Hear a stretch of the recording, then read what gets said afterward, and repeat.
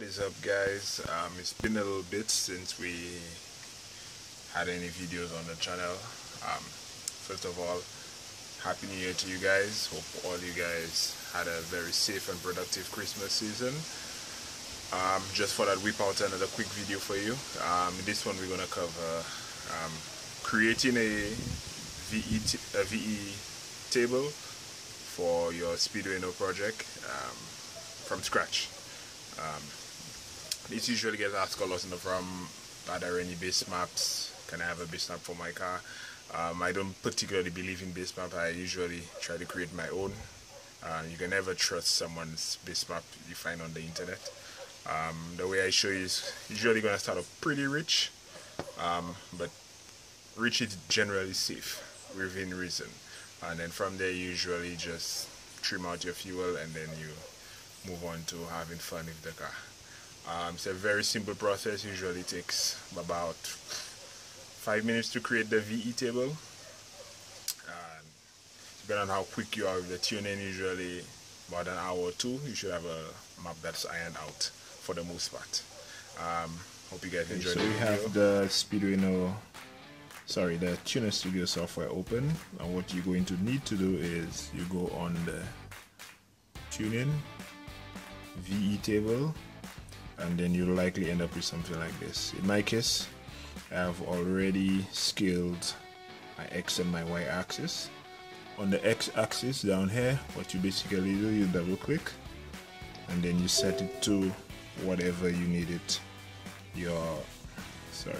whatever you want your RPMs to do. What you would likely do is, you see there I have my RPM starting at 500 and going as high as 7500.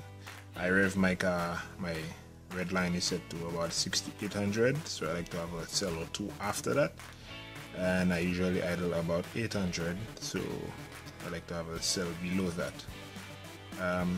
Over here we have 20 kPa all the way up to 240 kPa. 240 kPa is somewhere around 21 psi of boost. My car is turbocharged, and 20 kPa is just about the max vacuum I would see when my car is in deceleration mode or whatnot. If you NA, what I recommend you do is you start maybe about here, somewhere around 10, you go 10, 15, 20, 25, 30, 35, 40, etc, etc, all the way up to like 100, which is what you would see if you're naturally aspirated.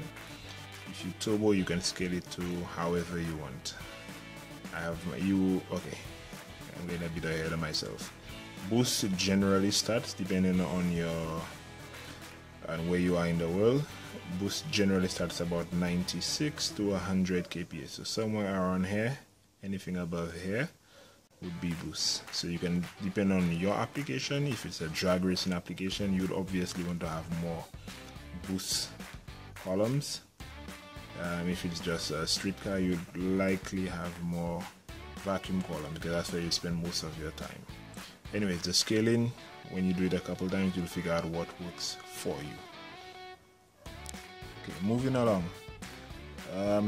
What I usually recommend is here, multiply VE by map barrow ratio. I set that to no. And we basically create a wedge. What a wedge usually is in my case, you start here and I would enter one figure here, up there in the 30, I'd enter something slightly higher. Columns or rows, I can never differentiate between columns and rows, you see. Yeah, anyways, 40, something higher, and you basically, when you look at it in 3D mode, here it would be something shaped like a wedge. I'll go ahead and do this, and then I'll pick up in a little bit. Okay, picking up. This is essentially what I'm referring to as a wedge. So I started with 20 and then increased it to 30, 40, 50. This is not because I have 20, 30, 40 in the load section. This is just a random number I chose. Could have been increased by 15, 12, doesn't matter. I just chose to increase it by 10 in the VE table. So we go all the way up to 100, 110, 20, 30, 40, etc, etc. This will likely be very rich to start off with, but it's usually advisable to start off on the rich side than on the lean side, like I always preach.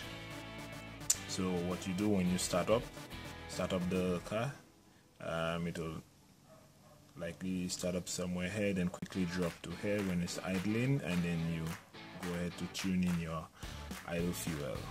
This table was created, of course, after everything has been set. You still have to set your required fuel, calibrate your sensors, your TPS and whatnot. And when I say wedge, this is what I'm referring to. The VE table looks like a wedge. If you remember a few moments ago, it was flat.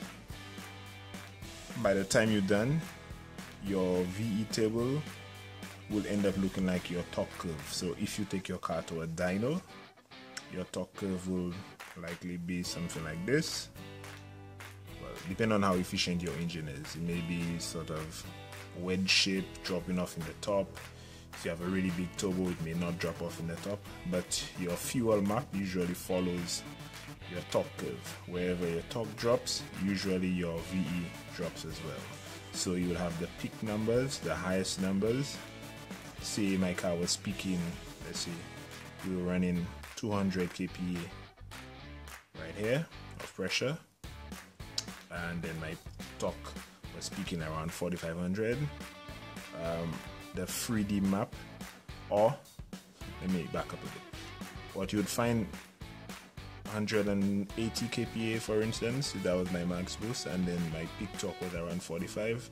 You'd have the bigger numbers somewhere around here in my fuel table. Doesn't matter if it's boosted or any. The fuel map always follows the torque curve. Guys, and that would be essentially how you go about creating a VE map from scratch if you don't want to go ahead and use what is in the Speeduino firmware. After that, you pretty much just go ahead and then just start trimming fuel like I showed in the last couple of videos, I think. Yeah, you go ahead and start trimming fuel and then take it easy, and then in no time you should have a pretty decent fuel map that you will be driving your car around, boosting and having fun. Like always, leave your comments down below, like, subscribe, share with whoever you think may find this video interesting. Till the next one, stay safe guys.